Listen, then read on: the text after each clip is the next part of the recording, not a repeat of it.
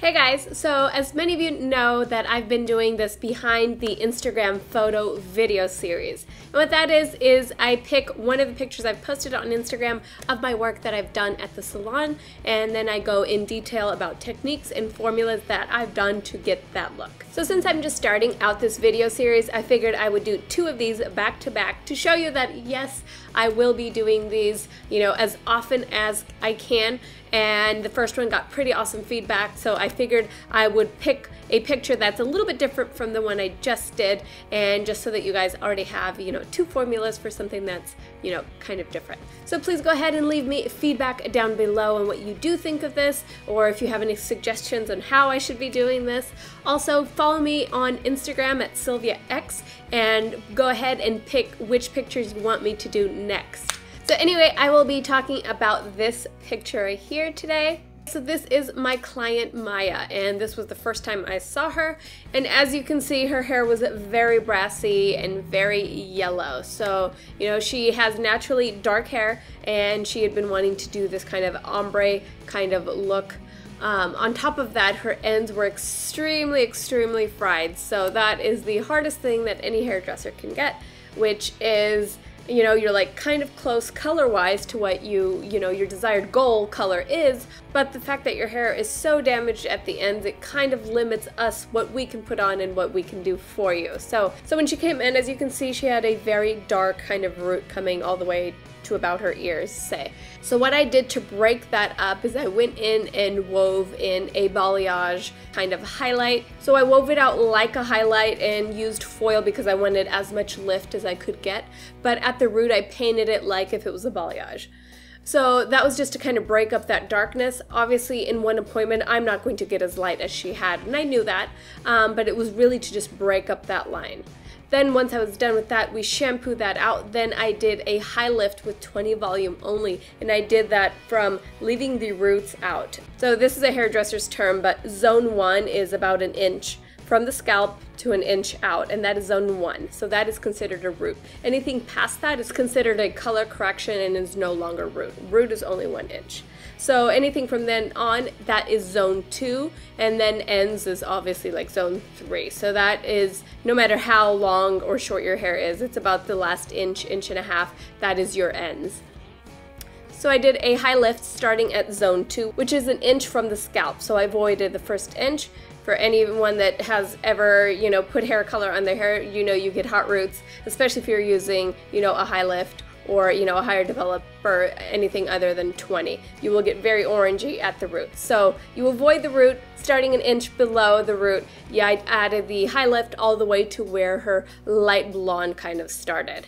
So now we have the balayage woven piece and then the high lift, so the line is kind of broken up now and she is light up here. So then keep in mind she still has that root that's still natural colors. Then I go in with a 6 ash on the root, and I go all over the root all the way to the back, of course. So once the scalp is covered in the 6 ash, then I go in and weave out another balayage over the light pieces that she already has. So basically all that yellow and orange that she has, I'm going to use that to my benefit and use only a 10 volume with OLAPLEX, which is not really a lot of lift, but it'll just remove all that yellowness and kind of orange brassiness and basically just kind of clean it up. I will get it just as light as I can. From that, I can't use anything stronger, and that was kind of my goal, just to kind of clean it up, make it look buttery and bright. So then once the root and those ends are processed, obviously I didn't want the roots to stay on very long. I did want that, OLAPLEX to definitely seep in because she definitely needed that on her ends. So about 25 minutes to 30 minutes later, we then go wash everything out. So then from her roots to about, center of her hair, right before it gets really blonde, I did a mixture of 06N shades of Q and half of 09T shades of Q. And I mixed that with processing solution and applied with a bottle from her roots to the center. Sometimes I can do both toners at the same time, like the toner on the ends and the toner on the top. But for this, I knew that I wanted it to sit for much less time, so I did that first, and then I wanted to shampoo it out really quickly because I didn't want it to stain the rest of the hair. So I did the 6 and 9 T on the roots to the center of her hair. I only left that in, say, about 3 minutes, 4 minutes. I know that with Shades EQ, a lot of people say you need to leave it on full time. Obviously, if I put a 6 or a 9 for 20 minutes, she would be gray. So there's the perfect amount of tone to really get her to that very neutral color and get rid of any brassing that happens with lift. But still, you know, leaving her light enough that, you know, she still has, so that she has a bright enough look to look like, you know, the blonde she had down here is continuing all the way up to her root. So once I shampooed that, then I just did a 90 with clear Shades EQ with processing solution on her ends, and that's just kind of what makes that blonde, you know, like really platinumy, a really bright, buttery kind of a look. So that is all I did for color.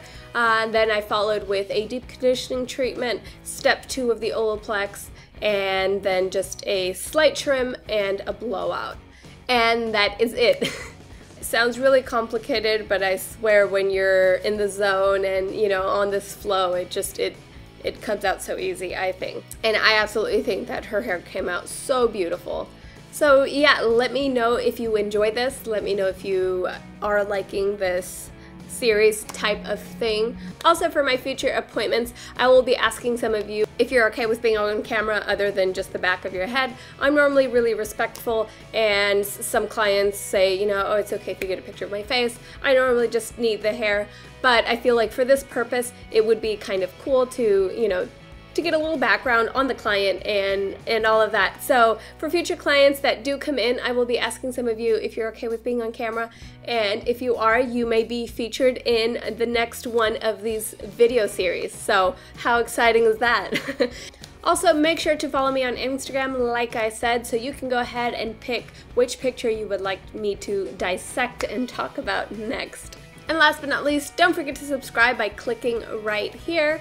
And as always, thank you so much for watching, and I will see you in the next video. Bye!